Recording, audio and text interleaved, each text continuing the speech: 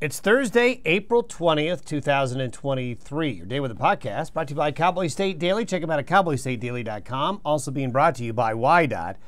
Remember, when there's ice and snow, take it slow. Well, it's going to be chilly, and it's going to be over the next 3 or 4 days, just kind of raw for most of the region.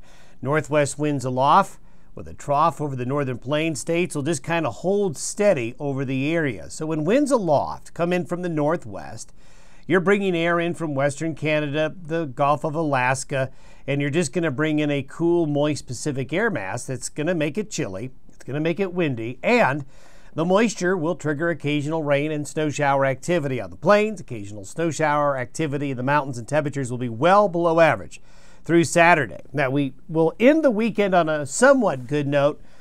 It won't be much warmer, but enough to notice.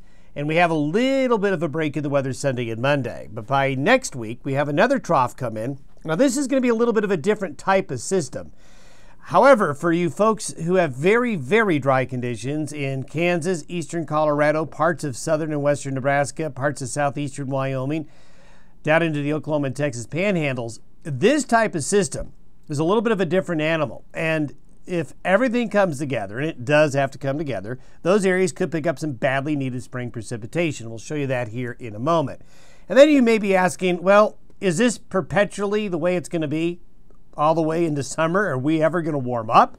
We've had some warm periods. In fact, we had a period that was very warm. But since then, the cold's returning, and it is going to stick, I'm going to tell you, but we will have some warmer weather coming. I have sort of an idea when I think it'll start to be more consistently warm. We'll talk about that. Here's today's 500 millibar chart. You can see the low there up in eastern Montana, and it's going to take its sweet time moving eastward across the northern plains. Northwest winds aloft. There you go. If you follow the black lines and you follow those what we call wind barbs, you can see the low will pump in colder air out of Canada. Cold, moist air coming in out of the North Pacific, and it's just coming into the high plains and Rockies, booked in by two high pressure systems. So you're going to see this pattern rather stubborn. This is Saturday. The low doesn't move much. Northwest winds aloft continue. You're only going to warm up till winds aloft start coming in from this direction or a more westerly direction. So we're kind of stuck in this cool weather pattern here for a while. And the low pressure that's just been wanting to stick up there in the eastern part of the Gulf of Alaska, still there, still wanting to produce weather coming our way. This is what the precipitation forecast looks like between now through 6 p.m. on Sunday. Nothing terribly heavy. You can see the heavier moisture up here in North Dakota, Minnesota, with the low that's going across the border there. Here's some rain and thunderstorm activity, some severe out ahead of the trough. And then this pattern where you see across Colorado, Wyoming, back in the Pacific Northwest, this is basically just from off and on periods of rain and snow shower activity coming through. You can see how it's favoring the mountains and west of the divide. So just a cold, moist wind pattern aloft coming in. And that's going to keep the pattern in place here through probably Saturday. Then, when you look at the snowfall totals, well, we'll add more snow into the mountains.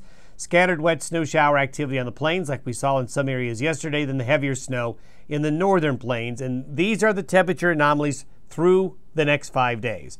So this takes us through Monday. As you can see, if you want to go find some warmth, you got to go all the way down here. Otherwise, everybody else is going to be very, very chilly. Temperatures a good 10, 20 degrees or more below average. Now, as we get into Monday, we still have the low up here in the Gulf of Alaska, but a piece of it breaks off and heads into Oregon there. Now, what's been happening is these systems have been taking a track across the northern Rockies and the northern plains, favoring those northern areas.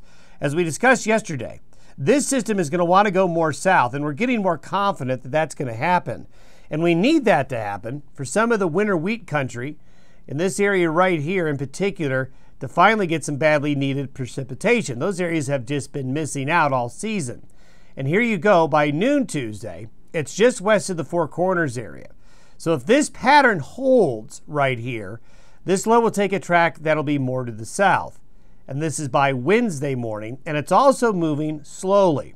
So this counterclockwise spin around this low will help draw moisture up into these areas into the plain states. And for this time of year, when you get a system later in the spring like this, you have a cold atmosphere high above us, and then you have a warmer, moist atmosphere right here. So as the cold comes in and meets the warm, you're going to have a situation that's going to be more productive for areas of rain and thunderstorm activity to develop.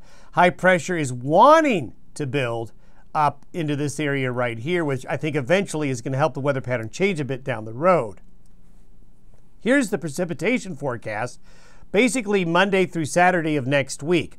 Again, it's a model, so this will change and the numbers will change, but the general trend that we're seeing here of the heavier precipitation across Kansas, Oklahoma, eastern Colorado, southern parts of Nebraska, then into the Front Range areas of Wyoming where the upslope is going to be forming.